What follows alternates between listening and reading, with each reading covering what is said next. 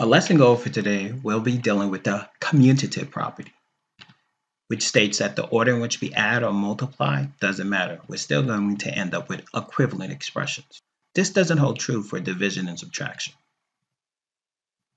When we take a look at this multiplication chart, I'm going to cross out all the ones that are pretty easy to learn to memorize. We're left with these 4 pockets of numbers. If we put a line through the diagonal, those are perfect squares. Now notice 48. If I multiply my row times my column, 8 times 6, I get 48. But then this 48 here is 6 times 8. When we're trying to learn on multiplication, it's not like we have 100 pairs of numbers to memorize. It's more like 55 pairs. Associative property. Instead of changing the order in which we multiply, we're going to just change the grouping by just sliding the parentheses, either sliding the parentheses to the right or to the left when we are adding or multiplying. This does not hold true when we are dividing and subtracting. By the end of this lesson, I'll be able to identify the commutative and associative properties of addition and multiplication. Our essential question is, how does the commutative and associative property help when simplifying expressions? All parts of arithmetic equations have names. In addition, addends are the numbers that are added together to give a sum. In subtraction, the subtrahend is taken away from the minuend to give a difference. In multiplication, factors are multiplied to give a product. In division, a dividend is divided by a divisor to give a quotient. Remember, a division symbol is just a fraction where the numerator and denominator are replaced with dots. When you commute the position, all you have to do is switch their position. When we look at the following, which statements are true? 9 plus 3 is 12, and 3 plus 9 is also 12, so this is true. 9 minus 3 is 6, and 3 minus 9 is negative 6, so this is not true. 9 times 3 is 27, and 3 times 9 is also 27, so this is true. 9 divided by 3 is 3, and 3 divided by 9 is 1/3. This is not true.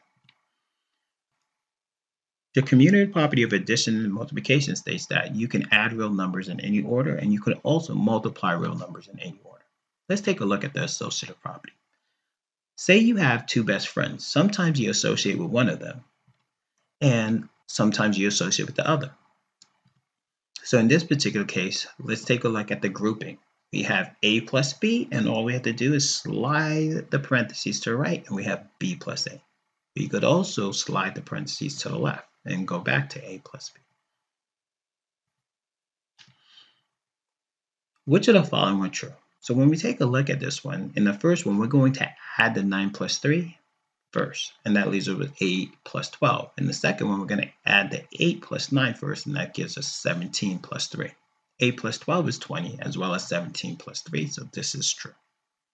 When we look at the subtraction one, we're going to go 3 minus 2 first, and that's going to give us 8 minus 1. And 8 minus 3 gives us 5 minus 2. 8 minus 1 is 7, and 5 minus 2 is 3, and as you can see, 7 does not equal 3. When we look at the multiplication, we're going to multiply the 3 times 4 first on the expression on the left side, and 2 times 3 first on the expression on the right side. So this gives us 2 times 12 and 6 times 4. 2 times 12 is 24, as well as 6 times 4, so therefore it is a true statement. When we're dividing, we're going to divide the 9 and the 9 first on the left side, and the 9 and the 3 on the right side. This is going to give us 1 divided by 3 on the left, 9 divided by 3 on the right. 1 divided by 3 is just 1/3, and 9 divided by 3 is 3. The associative property of addition and multiplication states when you are only adding, changing the grouping will not change the sum. When you are only multiplying, changing the grouping will not change the product. Explain how you can add the sum in your head. You may want to pause before I begin. Let's take a look. We should notice that 11 plus 9 is 20. A positive 8 plus 12 is also 20, and a positive 13 plus 7 is also 20. 20 plus 20 plus 20, or 20 times 3, is 60. Expressions with the same value, like 8 plus 6 and 6 plus 8, are called equivalent expressions. You can use properties such as the commutative, associative properties, and others to write equivalent expressions. Let's simplify the expression and justify each step. The reason why we're doing this is a problem we were given, so we write given. Now, our goal is to add the 8.1 plus the 15. In order to do this, all we have to do is slide the parentheses to the left. Once I slide my parentheses to my left, I have a grouping of 8.1 plus 15. We achieve this by using the associative property of addition. Now, all we have to do is add 8.1 plus 15 is 23.1. So we're left with 23.1 plus x. Let's take a look at this next example. The reason why we have this problem is because they gave it to us, so we say given.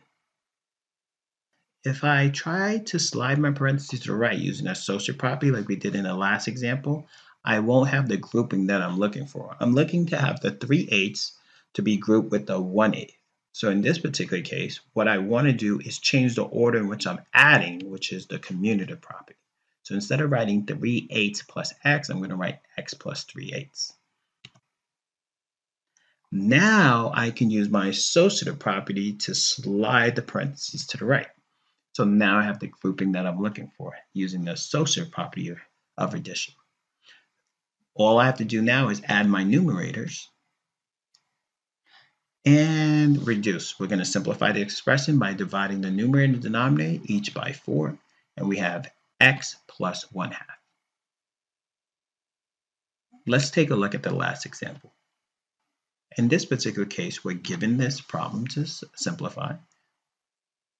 I want to multiply the 8 times the 12, so I'm going to slide my parentheses to the left. So now I have 8 times 12. Remember, parentheses means multiplication. So when I'm reading this, this is 8 times 12m, or 8 times 12 times m.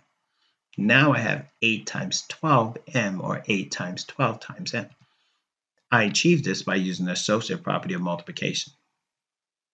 8 times 12 is 96. So I have 96 times m, or just 96m. I hope you enjoyed. Thank you for watching our video, and I'll see you in the next one. Bye-bye.